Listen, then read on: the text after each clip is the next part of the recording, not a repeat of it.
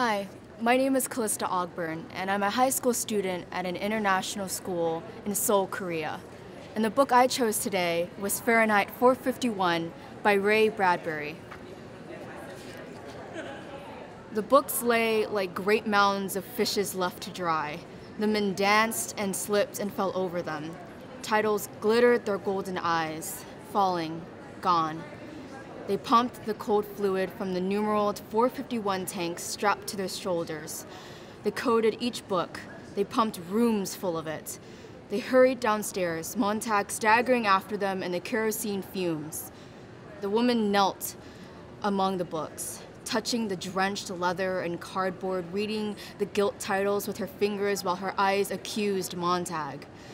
"You can't ever have my books," she said. "You know the law," said Beatty. "Where's your common sense?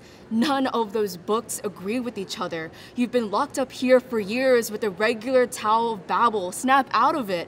The people in those books never lived." The woman replied quietly, "I want to stay here."